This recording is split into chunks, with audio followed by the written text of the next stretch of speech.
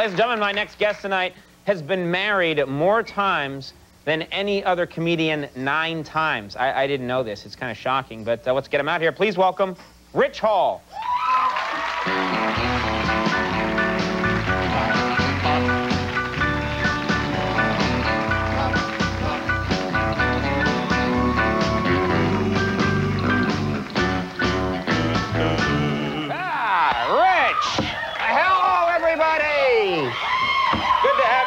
Stop! I've been married 9 times. Now, see, I've known you for a while, and I never knew that. Well, I don't like to talk about it too much. I've made a lot of mistakes, Conan. A lot of mistakes. I can hear you. I'm right here. Why am I talking so loud? I don't know. This one's gonna work. This is my 9th marriage, and stare all you want, ladies. It ain't for sale anymore. Somebody got lightning in a bottle. What? All right. What are you babbling about? Well, this is the 9th time, and this is a keeper, you know. I'll tell you what's wrong. I've made some mistakes, and this is what happens when you fall in love. This is advice for everybody, okay? And take it from me, I know of which I speak. When you fall in love, you know, I don't know why I'm yelling.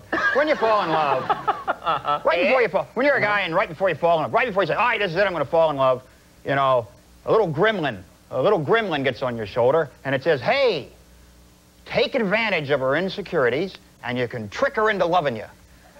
But then this good gremlin gets on this shoulder, and it says, no, try to understand her insecurities, and you can win her love.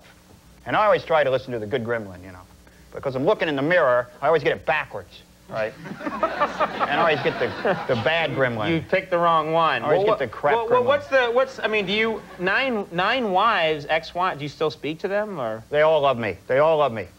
I get along with every one of them, Conan. Do you know why? Why?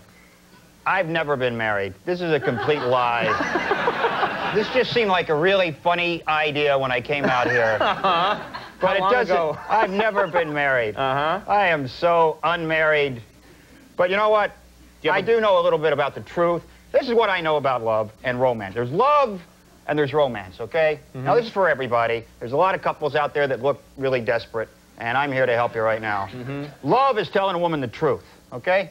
And romance is telling her what she wants to hear. You know, and you got to know when she's fishing for love and when she's fishing for romance, you know? Okay, that's good advice. Yeah. So, like, if she says, you know, like, hey, you know, these jeans make me look fat, you know, that's not a good time to tell the truth, you know. It's time to be romantic. Say, no, those jeans are molecularly forgiving, you know, or something like that. That's a nice, sweet line to use on a woman. Yeah, as opposed to the truth, which is, no, what makes you look fat is that big ass of yours, you know. So that's why I think it's important to be romantic. I would never use that line on anybody. It's just about, you know, because guys... Guys don't know when they're being romantic, do they? Who knows when you're being? Who knows? What guy out there knows? You, in the goofy hat. You. They're all in goofy hats. What are you talking about? Everyone in our band wears a goofy hat. Yeah. Well, this whole premise is just going right down the tubes. Well, it's nice of you to be honest about it. I know nothing about. Here's what I know is that.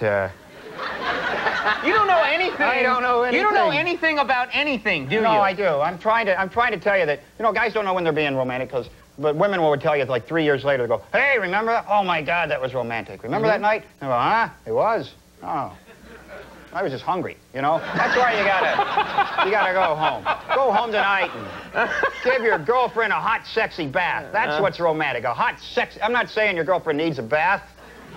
Okay, I'm just saying a good smelling hot, put on some, you know, Betty Crocker blues albums and let that woman wail, and you get her some hot smelling, anything that smells good, Andy. Some of that blue stuff that a comb floats in at the barber shop. You put some of that in there, and you get some of Dizzy Gillespie's trumpet spit, and you put that in there, and you get some of that yellow, bubbly carpenter's juice from a leveling juice, so she'll be able to walk straight after you rubbed her down with your hot, sexy Babbo. Then you get like a 600-pound Samoan man and you put him in there. Big, The Samoans are great squeak toys, and don't let anybody tell you that they're not. They're the Samoans sexiest. are not squeak toys. They're lovely squeak toys, and I love the Samoans. God bless them. Great squeak toys. We're going to get letters about that, you know. Go ahead and write them. I love the Samoans. And they're sexy people, too. Wow. You've done, you know what, you came out here.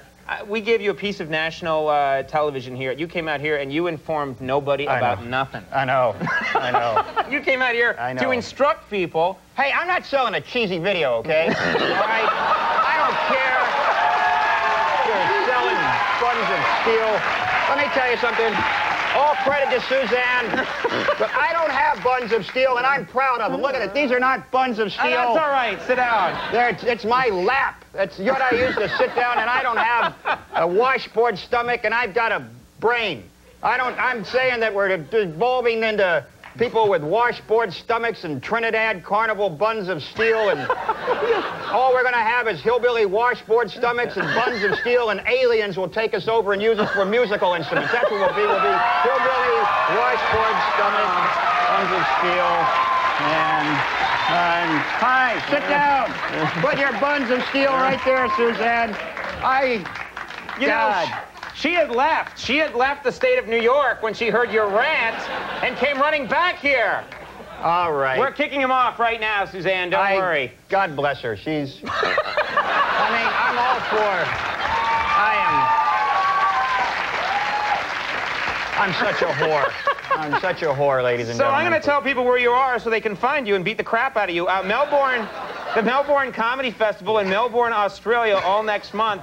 And I see here... Yeah, well, come find me. Yeah. Book your tickets now. Come find him. All these jokes will go down the toilet in the opposite direction. Recall, everybody. Oh. We'll take a break and Luscious Jackson's coming up.